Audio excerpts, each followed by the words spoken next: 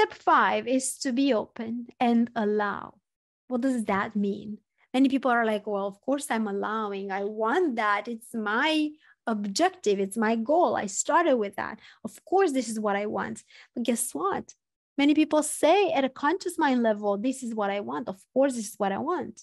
But a subconscious mind level, they don't. They literally have blockages. They have barriers in front of what they want. Yes. So it's very important to allow, especially by clearing up your mind as much as possible. And you do that by learning how to meditate.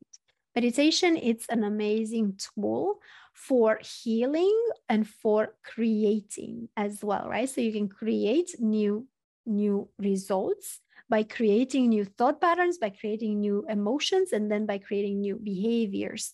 And that's how you get your new results. So be open and allow guidance. Yes?